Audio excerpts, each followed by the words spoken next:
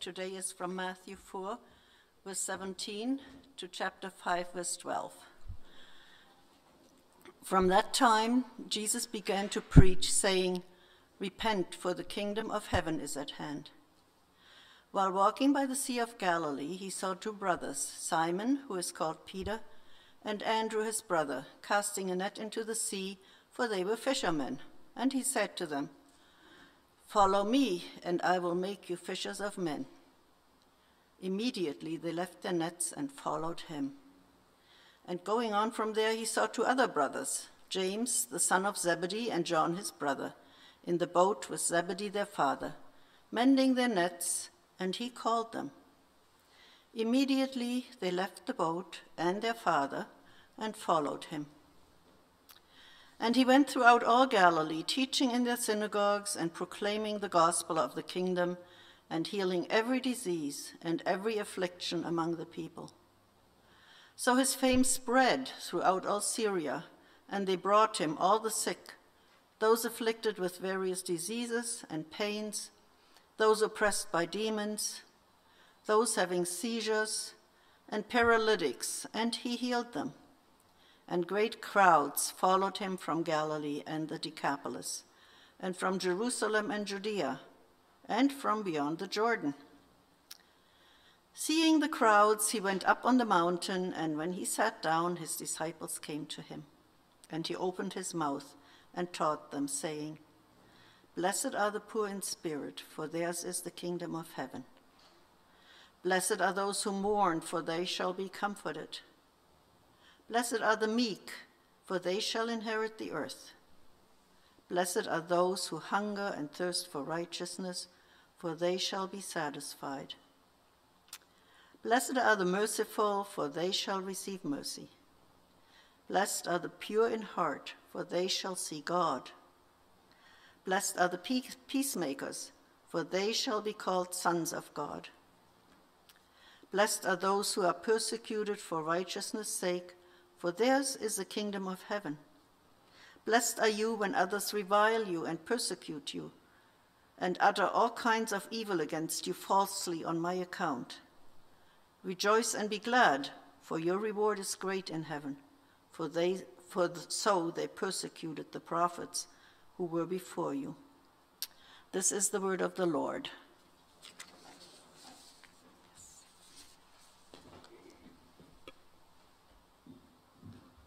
Thank you. For someone who has not worked full-time professionally with children, I have a lot of children experience. It all started when I was a child. But then later on, I became a camp counselor, both day camp and sleepaway camp. And my specialty ended up being, for years, 9 and 10-year-old boys. And so fairly young children, even though I'm not talking about toddlers. But then, of course, a year after Robin and I got married, we started having children, not knowing the one would become 2 and then 3 and then 4 and up to 10. And so that's a lot of children experience.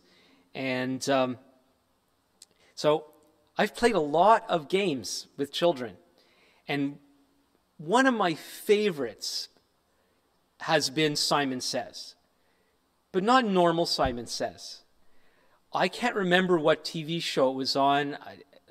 The best I could do in my memory is going back a long ways, because I remember doing Simon Says like this with kids when I was still a teenager. And so I must have been flipping the channels and came upon Adult Simon Says. It was part of some other show, and there was some guy who was a specialist in Adult Simon Says, and it was rough, and how he was able to get people out so easily. Then when as kids we were taught, when I say Simon says do this, then you do it, and then if I say do that, then if you do it, you're out. But the way this person played it was only if he said Simon says. And you didn't have to say, Simon says, do this. So Simon says, smile, you smile. But if you say clap, and you clap, you're out. And so it would be fast and furious, and the kids loved it. And of course, I loved it because I'm a little bit of a control freak. So it's a great game to play. And anyway, I just loved playing Simon Says, especially having learned from this professional Simon Says player. I bring that up because we're going to be looking in the next few weeks at what it means to follow Jesus. And to follow Jesus means to play, quote unquote, Jesus Says. And it really comes down to follow Jesus is if Jesus says, do it or don't do it, we do it or don't do it. And if he doesn't say it, and you do it, you're out. No, not quite. That's why we have our confession every week. But we're supposed to do what Jesus says. And hopefully we're going to see that unlike the control freak me who liked getting people out and everyone would laugh and that sort of thing, and I would get to be the person, playing as well, and I would go out too. So, and that's all just for fun. And God isn't there. I get the impression that some people may have grown up with this idea that if you messed up once with God, you're out kind of thing, and you're finished. And that's just not biblical. And again, that's why we do confession every week and should do confession every day. And if we pray the Lord's Prayer every day from our hearts, we're asking God to forgive us our sins as we forgive those who sin against us. And we looked at that a few times as we went through 1 John. 1 John has such a high standard of what it means to be a follower of Jesus. At the same time, there's room for restoration all the time. And praise God for that. But we shouldn't think that because there is room for restoration, that we should take God for granted, and that we should not think that I'm getting mixed up with my negatives here. We must take the call to follow Jesus very, very seriously. We're in crucial times.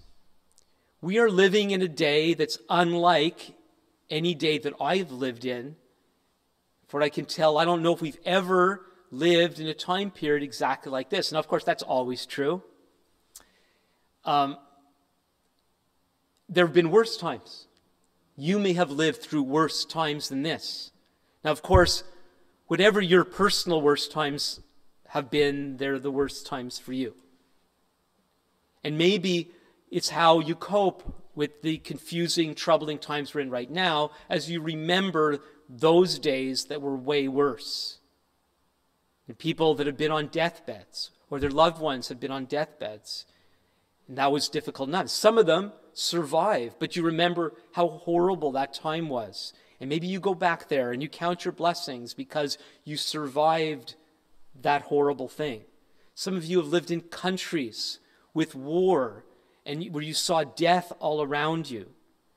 Till now, I've never experienced anything like that. I have my own traumas and difficulties from the past, and I do at times remember how much better these times are from some of those times. But these times that we're in right now are unprecedented in many ways. And people are being affected in their own lives in ways they've never experienced before. There are people that are losing their jobs today that maybe they never faced that before. And again, some of you have been through worse times. Some of you have been through times where you literally had no food for days. And how do you compare one person's trouble to another? We really shouldn't. One of the things I've observed, though, about these days, and I've never seen this before, I've been seeing people behaving in ways they've never behaved before. People's thinking is warped. People are afraid at a level I've never seen them afraid before. Some of the illogical things that people have been saying I've never seen before. And I can give the caveat of maybe it's just me. Maybe it's just how I'm experiencing these days. But this is what I've been seeing. This is what I've been hearing other people saying. And so when we looked at we just finished my series on the end times, I tried to make a biblical case to show that according to the New Testament, we've always been in the end times or the last days. That the coming of Jesus began that period of time of a cosmic battle, initiated in a sense by God in his pushing back the darkness. And many of us believed the misnomer that with the coming of Jesus and his pushing back the darkness, that things should just be okay all the time, sort of thing. But far from it, because with the coming of Jesus, he agitates life. He agitates our own lives, especially if we don't cooperate with what he wants to do in our lives. The darkness doesn't, we could use an illustration of going into a room and lighting a match, and the Bible says the darkness can't overcome the light. But in a sense, metaphorically, the darkness doesn't give up that easy. And we saw in the End Time series, and then before that in 1 John, that there are troublemakers within the family of God, and whatever their status really is in God's family, that's for God to decide. But that we're warned against false teachers and false teaching and this sort of thing. And so we need to be on guard. We need to be paying attention.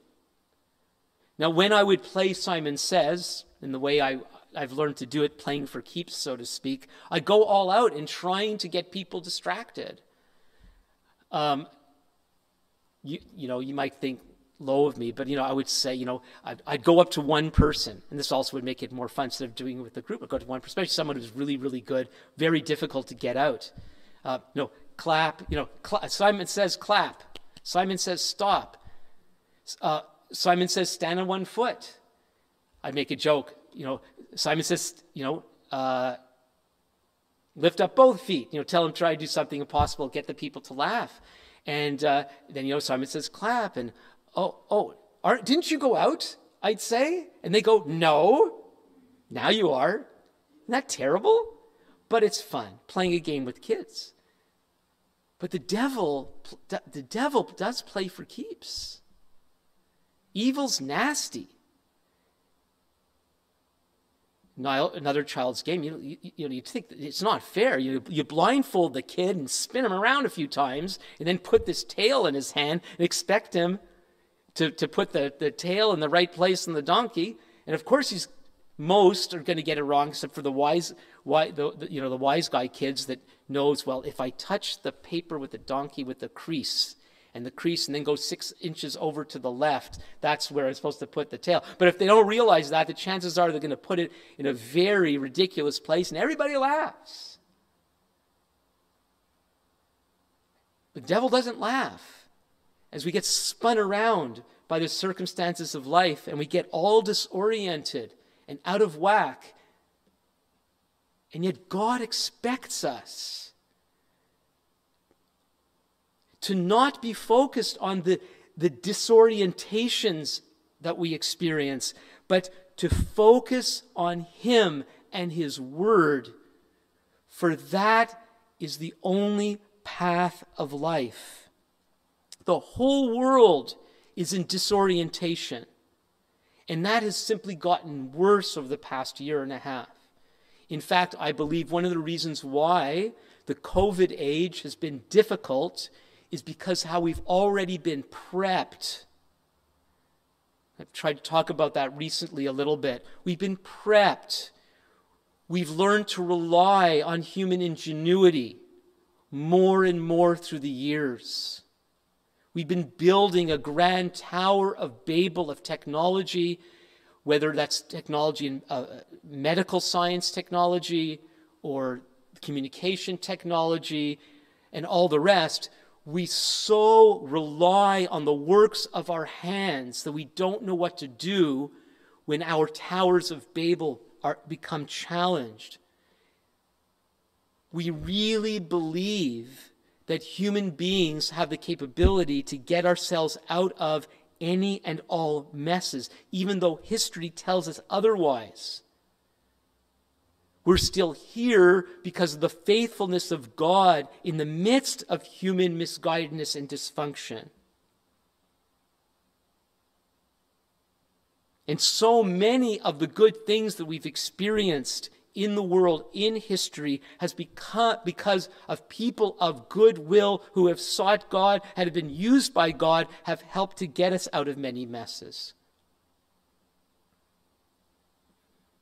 The Bible tells us the reason why we're still here, even though we live in a world that's so full of evil and devastation, is because God is being patient with us, that we would turn to him.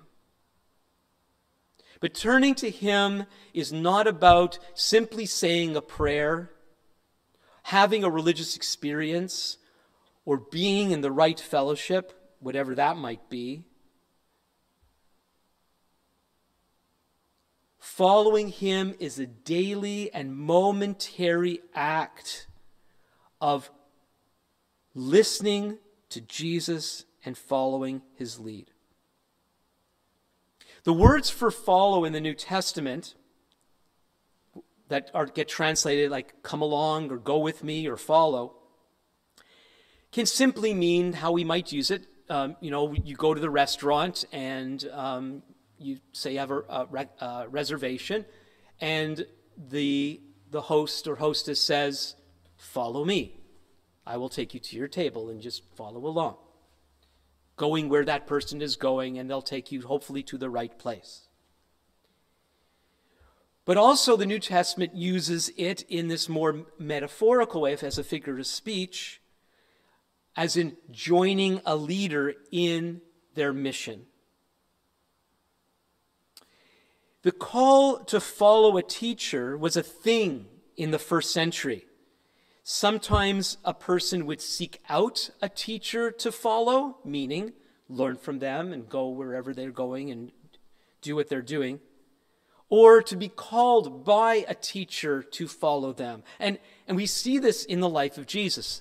Sometimes he called people to follow him, and others would join along, or they would ask to be a follower. But one of the things about following a teacher in the first century Jewish world was not simply to be a student in the way that we think of students today. The word disciple can mean student. And a student today, we attend a class, maybe do the homework, do some tests, get a mark, we'd have several teachers. And a teacher today, for the most part, is a person who imparts information. But that's not how a first century Jewish teacher or rabbi conducted himself with their students. To follow a teacher meant to become like him in every way. Yes, to learn from the information that they were sharing, but to do the things that they did. And very often a student of those days would even copy the mannerisms of their teacher. In Luke chapter 6, verses 39 to 40, we read, "He also told them a parable. Can a blind man lead a blind man? Will they not both fall into a pit? A disciple is not above his teacher, but everyone, when he is fully trained, will be like his teacher." This is the goal of Rabbi Jesus, that his disciples would become just like him. 1 John 4, verse 17 says, "As he is, as Jesus is, so also are we in this world." John had an expectation that the true follower, the true disciple of Jesus, would emulate Jesus, would function like Jesus, would act like Jesus.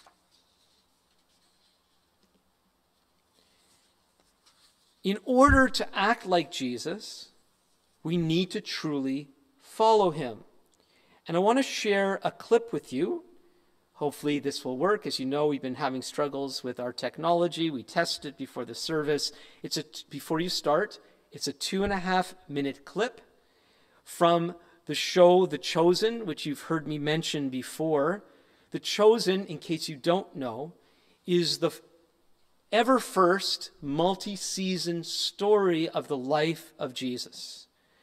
It's very different in that it tells the story of Jesus not from his own perspective, which is how every other Jesus film works. Instead, it tells the story of Jesus from the perspective of the people whose lives he changed. There have been 2 seasons so far, 16 episodes. You can see them at thechosen.tv. Thechosen.tv, you can get all the information there. Season 3 is currently in development. So what you're going to see, don't start yet, what you're going to see is the call of Matthew. Matthew was a tax collector. Tax collectors were some of the most hated people in Jewish society in first century Israel. They were hated because not only did they work for the foreign oppressor, Rome, they were, in the way they worked, if they were able to extract extra tax from you, they would be able to keep the difference. They were seen as the lowest of the low in that society, along with prostitutes. As you watch this clip, I trust much of it will be self-explanatory. You're going to see a reaction from one of the other disciples when Jesus calls Matthew. The one who's reacting in that way is Peter. Peter, his name was originally Simon. I don't think his name is mentioned in the clip. Simon, along with 3 other of the disciples, were commercial fishermen. Commercial fishermen especially did not like tax collectors. And so hopefully it's going to work. If you have trouble with it, just restart it. In the same world, Matthew. Next. Besides, what else are you going to do with a mind like yours?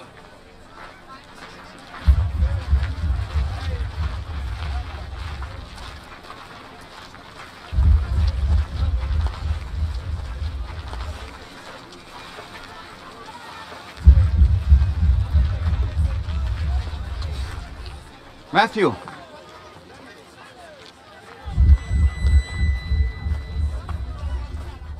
Matthew, son of Alphaeus.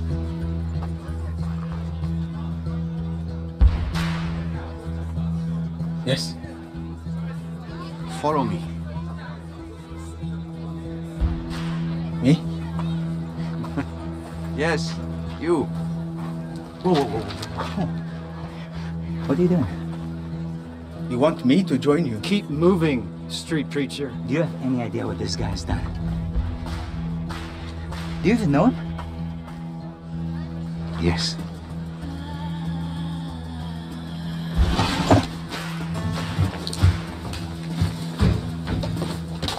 Listen, I said to... What are you doing? Where do you think you're going? Guys, let me go.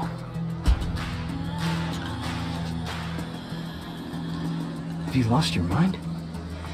You have money. Quintus protects you. No Jew lives as good as you. You're gonna throw it all away. Yes.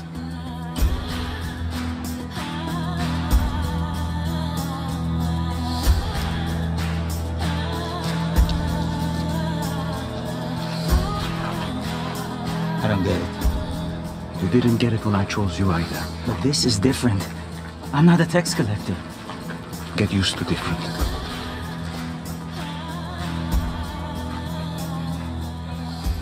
I'm glad we passed by your booth today, Matthew. Yes. Shall we? We have a celebration to prepare for. You will regret this, Matthew. What's the tablet for? I grabbed it without thinking. You can put it back. No, keep it. You may yet find use for it. Where are we going? A dinner party. I'm not welcome at dinner parties. Well, that's not going to be a problem tonight. You're the host.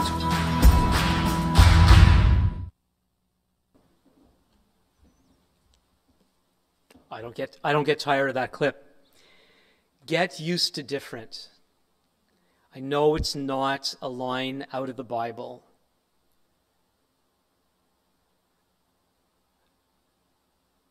But it captures one of the many aspects of what it means to follow Jesus. Get used to different. The reason why I shared the clip, however, is because of how the actor playing Jesus reads his line, "Follow me." I always read it as, "Follow me. Follow me," says Jesus. And that's because, rightly so, our attention is on Jesus. Who do we follow? Jesus. Our focus is on Jesus. But several times in the show, when he says, "Follow me," he doesn't say, "Follow me." He says, "Follow me." And it really struck me. Follow me. There's a tendency to forget that there's a call, and a call that we have to respond to. Yes, the focus, of course, needs to be on Jesus. But our focus needs to be on Jesus. And it's not a focus simply of admiration. Yes, of course, we should admire him. I've mentioned this before, though. We don't admire him like fans, just all excited about Jesus and about what Jesus has done. We should be excited about what Jesus has done and is doing. But we're not in the audience applauding his exploits. We've been called to join him in his exploits.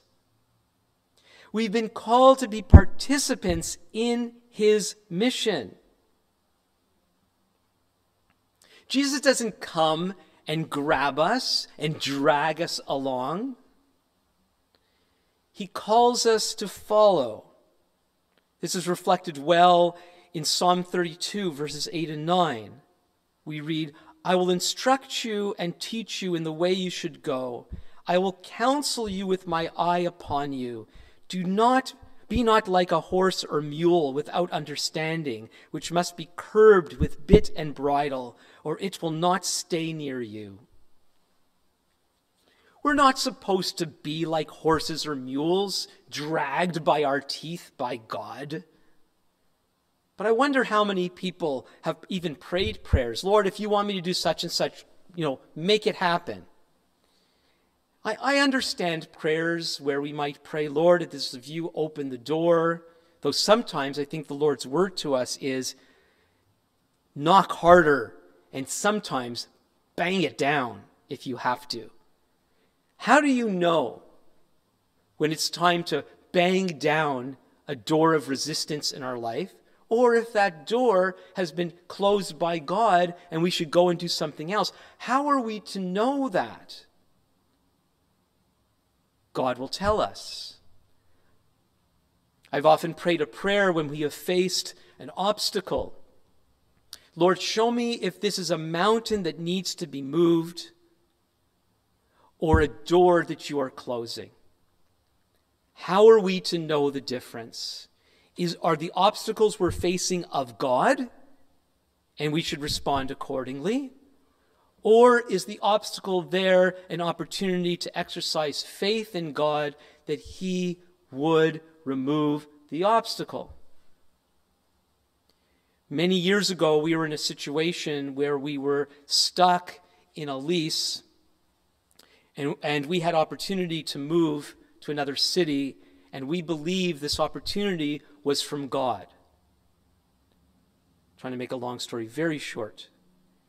After months of prayer and months of counsel, we came to the conclusion, we were living in Montreal at the time, that we needed to move back where we had been before to the West Coast. And we were renting, and we couldn't get out of our lease, and trying to sublet the house was you would not believe the troubles that we encountered, and we just could not get out. I even asked the landlady to come over so I could explain to her our need of having to leave, and I kind of tried to pull a let my people go, and it didn't work. And then one day we were having, and I'm sorry if I've told this story before, I can't remember. One day in those days, we had a lot of children at home, and we would have family Bible time in the morning, and we read one of the, if you have faith to move the mountain, just say to it and it'll move. And I read it, and it came to my heart that our situation with our house was a mountain that needed to be moved. It just somehow knew in my knower. Couldn't make it happen. And so I called up a pastor friend of mine that lived nearby, and what we did is we went and we stood near where the landlady who owned the house was living, and we stood there together, and we prayed that God would move the mountain. And my friend, after we prayed, he said, I believe that the obstacle that you're facing is of the devil. Now, I don't tend to talk that way, and my friend doesn't tend to talk that way, unless it was something that was very heavy in his heart.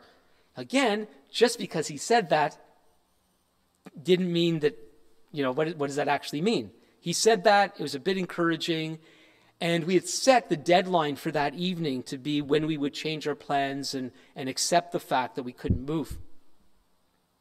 Then a week went by, and the phone rang. It was the landlady. Make another long story short, she told us that we could leave. And it was so bizarre, because emotionally I'd gone through so much of months of seeking God on this, and we had our dramatic thing the week before, and it didn't work. So I was hesitant to accept her offer, and I called the pastor of the church that we were going to be moving to in Vancouver to tell him what happened. And I remember, as I told him what happened, he said, sounds like a miracle. I'd go with the miracle. And we did. And I believe to this day that dramatic thing was of the Lord. It's all to say, how do you know? How do we know how to deal with the day that we're in right now? Do we listen to the news and let the news tell us what to do? Do we listen to other people and just do what other people say to do? And I don't know if any of you listened to or watched my 2-part podcast on our relationship to government. But any thought that we're supposed to play Simon Says with the government is not of God. We are to respect the government. We're to honor. But when government crosses the line, wherever that might be, which I'm not commenting on this morning, because that's not the point. Because whatever the lesson is for today is what a lot of people want. They want to be told, I've seen this with Christians. I've seen Christians do this with theology and Bible, with charismatic things and non-charismatic things. They're not following Jesus. They're following something else. They're following pastors and teachers. They're following fears. They're following what granddad said, what granddad died for. Not what Jesus died for. We're often more committed to our churches, our denominations, our movements, our experiences. And now, people who should know better, I just do what the experts say. Because the experts say it? When Jesus said, follow me, he disengaged us from necessary obligations to every other authority. He alone is king. He's the Son of God. He's the only one who's always right. And I would rather risk obedience to Jesus than obedience to anything else. And if in my attempt to listen to him and to follow him, I make a mistake, My life is committed to him. And certainly, some of the mistakes I've made have affected my family in bad ways. But God is still greater than them all.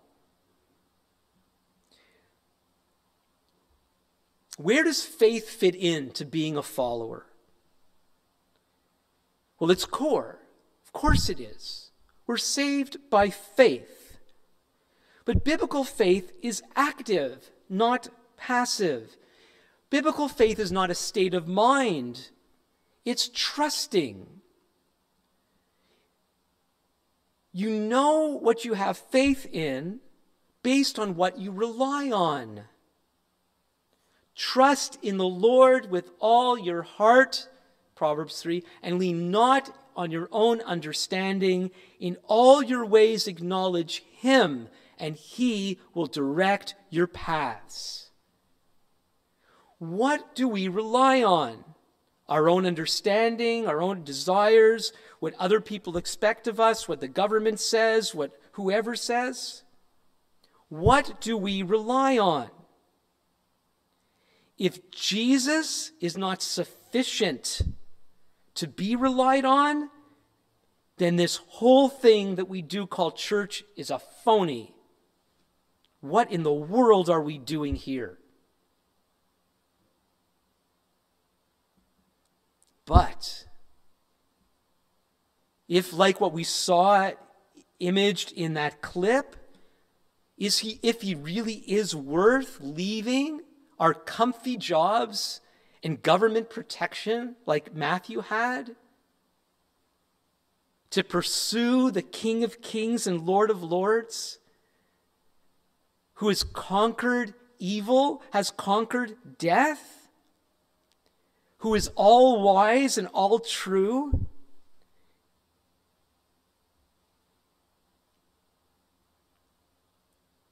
Am I crazy?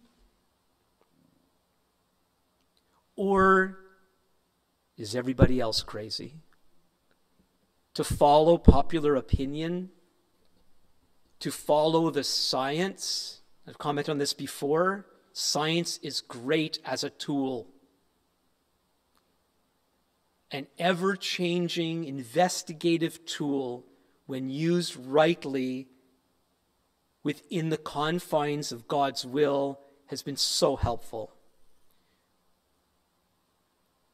But it must be subservient to the higher values and ways of God, or else we will kill each other with science. It's happened before, it'll happen again.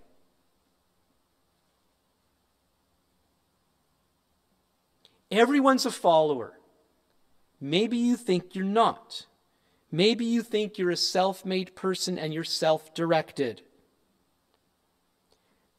My humble opinion says no, there's no such thing. Most of us are following something that we've been taught maybe since we were children, or we picked up along the way. Most of us want to fit in with some group somewhere that makes us feel like we belong. Some people are driven by their desires and by pleasure and by addictions, but that's not the real you. The real you is made in the image of God and designed to follow our Heavenly Father. We're either rebels or we're servants. I know servant is a lowly place, there's a word for it, station in life. But to be a servant of the Most High God is to experience that which we've been designed for, to fulfill his purposes in the world, whatever they might be. And please, may God help us to cast away impressions we have of what a real godly person should be. This has also been so disruptive for God's people as we have these images. Mother Teresa, if I'm not like Mother Teresa, then what kind of servant of God am I? What are you called to? Where is God leading you? What does Jesus want you to do? Over the next few weeks, we'll explore further what following Jesus is all about. But this is the only pathway for life, the only way to not be swallowed up by whatever's going on, and it's been going on since before COVID, the encroachment upon our lives. To think we live in a country today, brothers and sisters, where a judge has told a pastor in Alberta what he is supposed to say. This is not Soviet rule. This is not Nazi rule. This is Canada. And God help us if we think that's a right thing, that's good and right. That people are now being compelled by the courts what they should say. It might start with COVID. It will not end with COVID. And I'm not saying we should take the government on and we should take the courts on. May God guide us in the ways that we are to respond. The only real question is, are we doing what Jesus wants us to do? Are we going to wake up? We're going to see that the encroaching darkness and learn to follow the light and be vessels of God's rescue to other people who at this point don't know any better.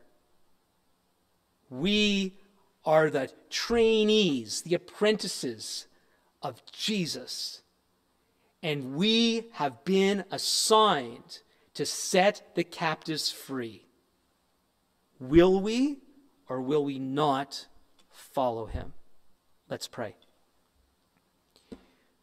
Our Father, we thank you for your call. Each one of us is in our own, has been or is in our own tax collector's booth. A sense, rightly or wrongly, of security and protection. And then comes your call. A call into the great unknown of life and goodness and love. And being assigned to be your instruments of all that in the world today. Open our ears afresh or for the first time to hear your voice and help us to see where you are leading us today. In Jesus' name, amen.